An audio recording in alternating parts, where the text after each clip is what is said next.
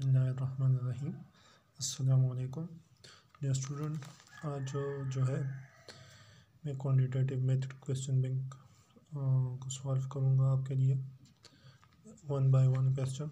तो मेरे साथ रहिएगा आखिर तक।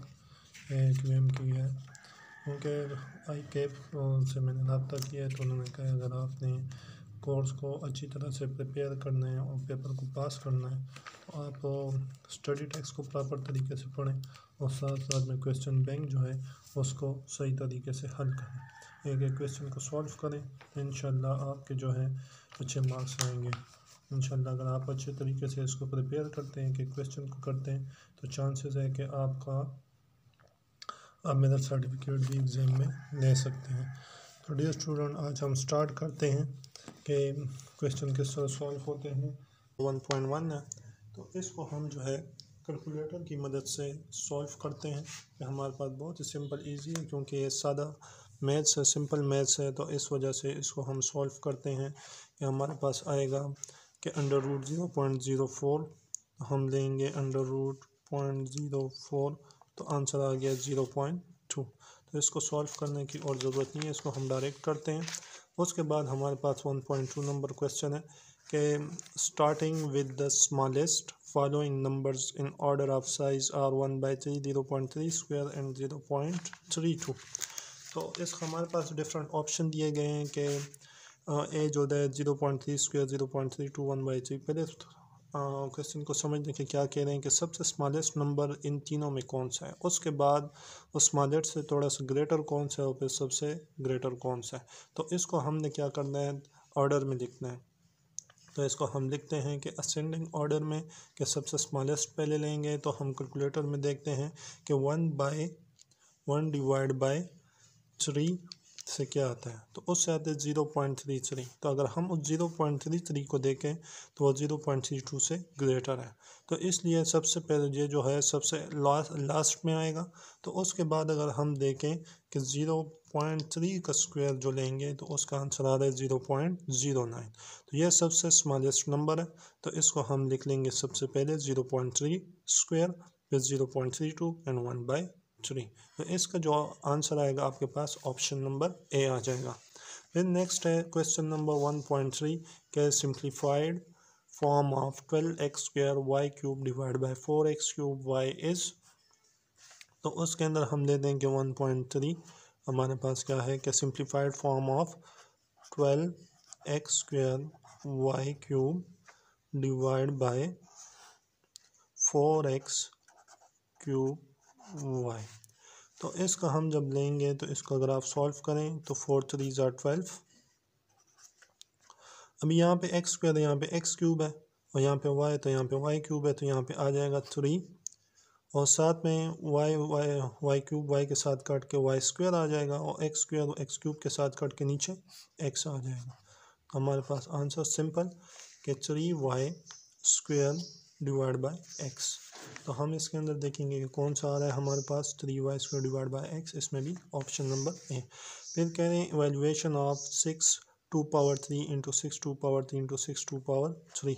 तो इसको हम कैसे लेंगे 1.4 को कि सारों के साथ 6 से तो 2/3 2/3 एंड 2/3 है। तो हम इसके अंदर ले सकते हैं कि 6 को कॉमन ले लें और साथ में लिख लें कि 2/3 प्लस 2/3 एंड प्लस 2/3। क्योंकि अगर हमारे पास मल्टीप्लिकेशन में ये बेस सेम हो तो पावर को हम क्या कर लेते हैं, ऐड कर लेते हैं। तो अभी हम जब इसको ऐड करेंगे तो इसमें सेम है, तो 2 + 2 + 2 6। तो हम लिख सकते हैं कि दिस इक्वल टू 6 एंड 6/3। तो 3 को 2 से करें तो 3 को 6 को 3 से करें तो 2 आ जाएगा। This equal to 6 square and this equal to 36। तो ऑप्शन नंबर डी आ जाएगा। फिर नेक्स्ट पे जाते हैं कि 1.5 if A ratio A proportional to 5:8। तो इसके अंदर बहुत ही सिंपल आसान है कि 1.5 जो है हमारे पास क्वेश्चन बहुत ही आसान है। हम इसको लेंगे कि 1.5 के 4:8 प्रोपोर्शन टू 5:8। तो अभी इन दोनों को मल्टीप्लाई करें और इन दोनों को मल्टीप्लाई करें, ठीक है। तो अभी हम करेंगे कि A5 इक्वल टू 4 इंटू 8। तो हम ले सकते हैं इसको कि A equal to 4 into 8 divide by 5। 4 8 दा 32 एंड डिवाइड बाई 5। तो अब आंसर देखते हैं कि हमारे पास है, तो ऑप्शन नंबर डी हमारे पास आ जाएगा। फिर कह रहे हैं कि x equal to 3 and y equal to 1/6 then x equal to, तो अभी कह रहे हैं कि हमारे पास अगर 1.6 में कह रहे हैं अगर x इक्वल टू हमारे पास क्या आ जाए, x equal to 3 and y equal to 1/6, तो x की क्या वैल्यू होगी। ठीक है, नीचे ऑप्शन दिए हुए हैं 2y, ठीक है, फिर 2/y 1/2y एंड y/2। तो इसको हम किस तरह सॉल्व करते हैं, हम ले लेते हैं कि हम लिख सकते हैं इसको कि लेट y इक्वल टू, अभी देखें इसको हम बना सकते हैं 2 × 3 and this equal to 1/2x। तो अभी हमको क्या कर लेना है, x लेना है, तो इसको कर लें कि हमारे पास कि y equal to 1/2x and this implies that के वो कल इंटरचेंज कर लें इन दोनों को, तो हमारे पास हो जाएगा कि x इक्वल टू 1/2y। तो इस ऑप्शन को हम ढूंढते हैं कि इसमें है, तो हमारे पास बी नंबर ऑप्शन जो है 1.6 का आंसर हो जाएगा। अभी हम देखते हैं क्वेश्चन नंबर 1.7 को।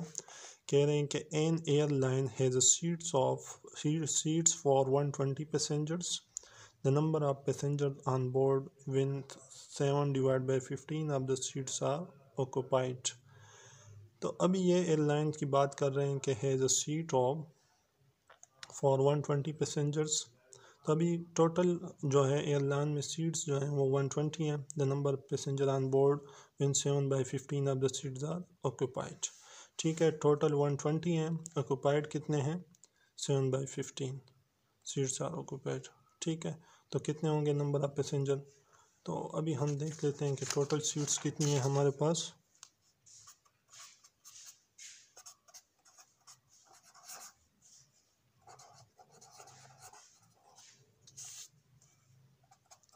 वन 20। अच्छा, फिर number of passenger on board कितने हैं, नंबर ऑफ पैसेंजर कितने हैं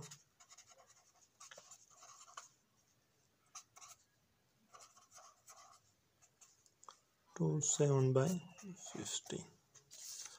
तो अभी हमने मालूम करना है कि टोटल सीट्स कितनी ऑक्यूपाइड हैं, कि कितनी सीट्स ऑक्यूपाइड हैं। अभी इसका मतलब क्या है कि हमारे पास टोटल सीट्स 120 हैं, नंबर ऑफ पैसेंजर 7/15 है। तो नंबर ऑफ पैसेंजर कितने होंगे कि 15 सीटों में 7 बंदे बैठे हैं, हर 15 सीटों पे 7 बंदे बैठे हुए हैं। तो हम लेंगे कि 7/15 है। ठीक है, तो हमारे पास x इक्वल टू 120 आ जाएगा। तो इसको x की वैल्यू मालूम करनी है, तो हम लेंगे इसमें कि 7 × 120 divide by 50 equal to x। इसको हम कैलकुलेटर से करते हैं, तो हमारे पास आ जाएगा कि 7 × 120 डिवाइड बाय 15। तो हमारे पास आंसर आ गया है x इक्वल टू 56। तो हमारे पास क्या आ गया ऑप्शन नंबर ए।